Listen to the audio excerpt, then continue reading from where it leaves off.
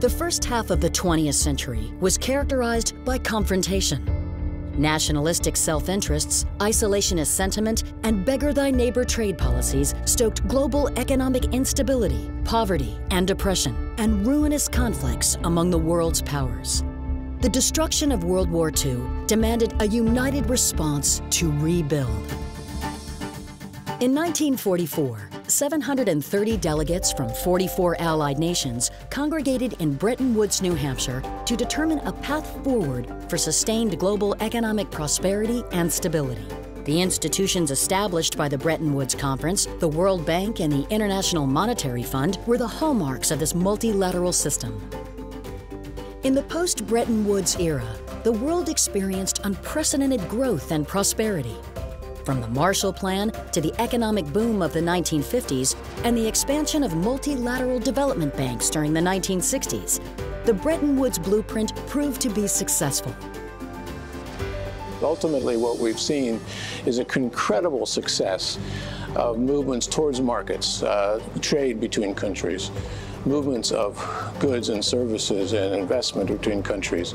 It's removed billions, literally, of people from poverty. The 1970s and 1980s saw threats to multilateralism. The Nixon shock of 1971 resulted in raging inflationary pressures and the collapse of fixed exchange rates. The Reagan administration's America First policy introduced a resurgence of populism. But currency crises and ballooning sovereign debt posed systemic risks that required a coordinated multilateral response.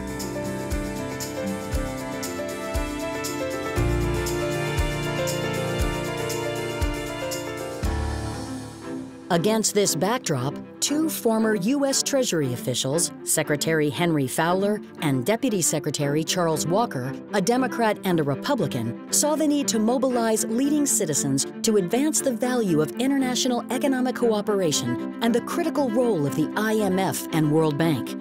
Together with other senior officials and private sector leaders, they founded the Bretton Woods Committee in 1983.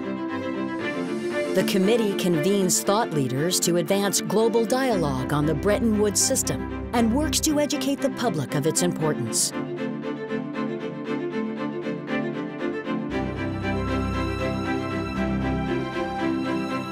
As trusted advisor and constructive critic, the committee supports the institution's reform efforts to increase their efficiency, effectiveness, and impact. We also need to address transparency, accountability, and institutional capacity. And let's not mince words, we need to deal with the cancer of corruption. Through congressional education, letters of support, expert testimony, and policy briefings, the committee advocates that U.S. legislators support the IMF and World Bank. I wanted to thank members of the Bretton Woods Committee because so many of you have helped us on IDA. So the Bretton Woods Committee members have been just a really great ally. But I wanted, first of all, to thank the Bretton Woods Committee. You've been always through tough and good times. You've always been of great support to the IMF, and we are certainly very grateful for what you do. Over the decades, the spirit of multilateralism has been tested time and again, but the system and its institutions have evolved and endured. For over 30 years, you have been tireless advocate for the Bretton Woods institution.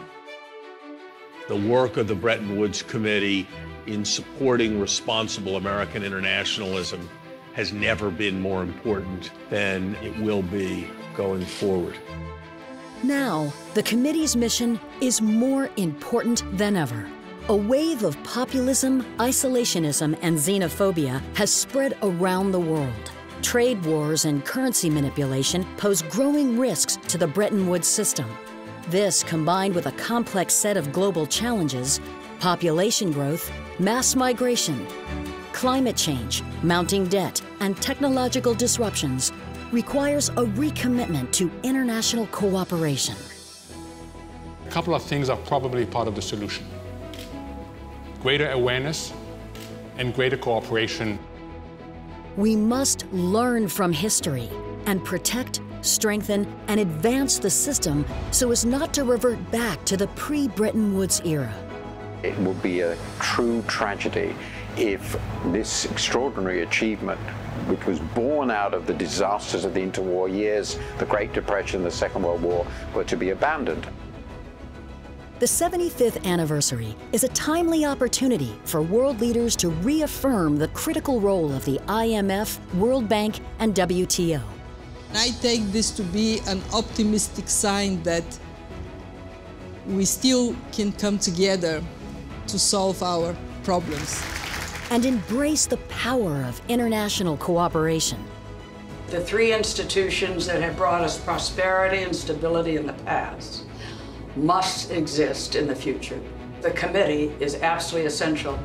It's been impactful looking back, but I want it to be muscle-oriented moving forward. The committee's duty as the flag bearer for multilateralism will be needed well into the future. Bretton Woods is not a particular institution. It is an ideal. It is a symbol of never-ending need for sovereign nations to work together. We urge you to join us in our mandate to continue revitalizing the spirit of Bretton Woods now and for the future.